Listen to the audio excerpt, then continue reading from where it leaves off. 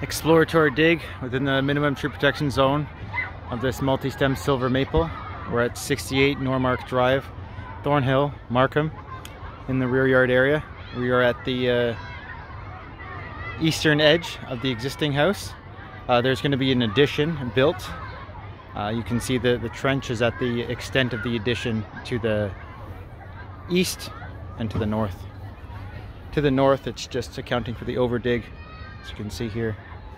We have a few roots we've already severed to get lower within the trenches. They're just, a 3 centimeter, 2 centimeter, 2 centimeter, and the rest are 1 centimeter. We're going to be exploring the roots in the trench here, working from west to east, starting at the northeast corner of the building.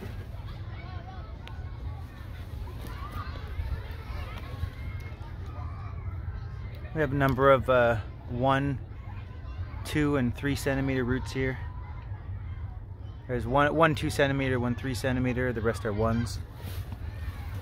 Working east, we have a large clump of roots here, with the largest root being 10 centimeters.